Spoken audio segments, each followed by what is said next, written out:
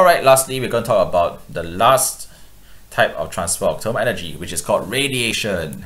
Radiation is the process by which heat is transferred in the form of electromagnetic waves.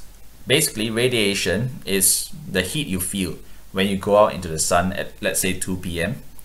and you can feel the sun's heat on your skin. This is the light from the sun hitting your skin and converting into heat energy there.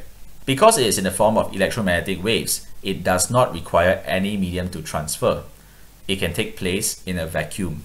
That's why the sun can pass heat through the vacuum of space all the way to the earth. In general, a good emitter of radiation is also a good absorber of radiation. We'll talk more about that soon. So let's talk about the rate of heat transfer by radiation. How do you pass heat faster, pass heat slower by radiation? It depends on three factors: the color of the surface, the temperature of the surface, and the surface area or roughness of the surface. One example is up above. If you have a can and you paint one side to be shiny and the other side to be dull. Dull means a rough surface. If you put boiling water into the can, if you put your hands at equal distances from the can, the hand near to the dull black side would feel hotter. This is because if it's a rougher surface, it would be a better emitter of radiation. If it's a shiny surface, it would be a worse emitter of radiation. So, to summarize, the rate of heat transfer by radiation depends on three factors: the color of the surface temperature, and surface area or roughness. A rougher surface has more area. So, if you want a high rate of heat transfer, either of absorption of radiation or emission of radiation, you should use a black surface, a high difference in surface temperature, and a bigger surface area, and also a rougher surface area. If you want a low rate of heat transfer of radiation, you should use white or silvery color. You should have a low difference in surface temperature, and you should also have a smaller surface area or make it shiny or smooth. Over here is an elephant. It has big ears for many reasons, but one of them is that it provides a large surface area for the giant mammal to cool off quickly in hot weather. So this large surface area of the ears actually allows for a better emission of radiation.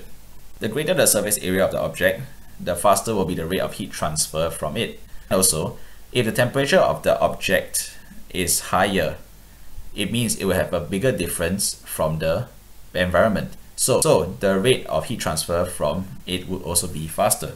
It is quite a common question.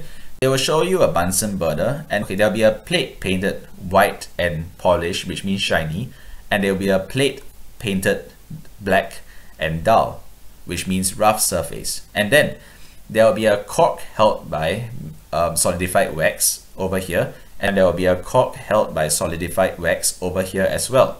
These two plates will be placed equidistant from the Bunsen burner, and they'll ask you which cork would fall off first. The correct answer is that the cork on the dull black plate would fall off first. This is because dull black surfaces are much better absorbers of radiation than shiny white plates. In general, good emitters are also good absorbers. The black plate can emit radiation very well, but it can also absorb radiation very well. The white plate is a poor emitter of radiation, but it is also a poor absorber of radiation. So what are the uses of good and poor emitters? Good emitters are used in situations where heat has to be quickly emitted. In the back of your fridge, you should be able to see this thing, which is a bunch of cooling fins at the back of a refrigerator, and they are painted dull black. A refrigerator works by using these cooling fins to transfer heat from inside the refrigerator out. These fins would be better suited to its purpose if it could lose energy fastest. Therefore, they are painted dull black so that they can be better emitters of radiation and radiate heat faster. Why do you think your metal teapots are shiny? Shiny surfaces are poor emitters of radiation, which means the metal teapot, once it contains your nice hot tea, will not cool down so fast because the shiny part emits radiation at a slower rate. so you will be able to enjoy your hot tea for a longer time. Absorbers are used in situations where heat has to be quickly absorbed. So, solar heating panels are always dull and black, as you can see here, so they can absorb radiation from the sun faster. Now, houses in hot countries are always painted white or pastel. For example, if you look at the HDB blocks in Singapore.